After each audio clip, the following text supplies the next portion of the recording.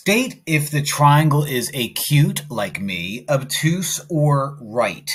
We know that we could use the Pythagorean theorem converse to determine if something is a right triangle by saying a squared plus b squared equals c squared.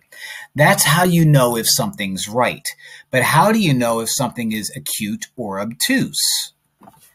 Well, if you take the sum of the two smaller sides, and that's what A and B represent, square them, if that sum is greater than c squared, you have yourself an acute triangle.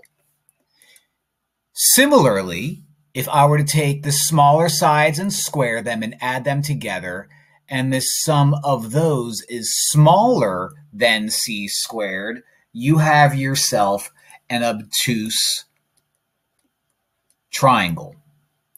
So I have to look at these, and I'm going to say that you're my A and you're my B. And if you're like, whoa, whoa, whoa, how did you figure that out?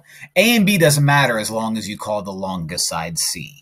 So I'm going to say, let me get a color I haven't used yet, 9.6 squared plus 18 squared is, I don't know, 20.1 squared.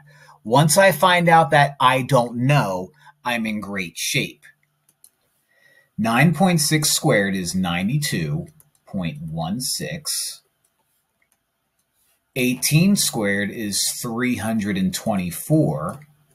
And that is going to be 404.01 for 20.1 squared.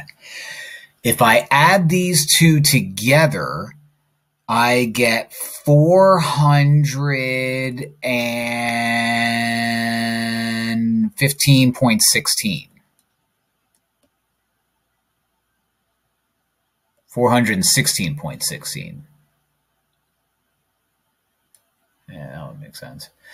And 416.16 is greater than 404.01.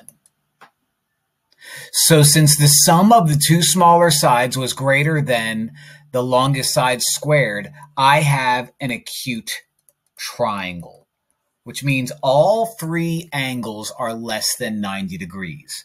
Kind of tricky, but you know, when you break this all down, you can kind of be like, oh, okay, I see what that guy did there.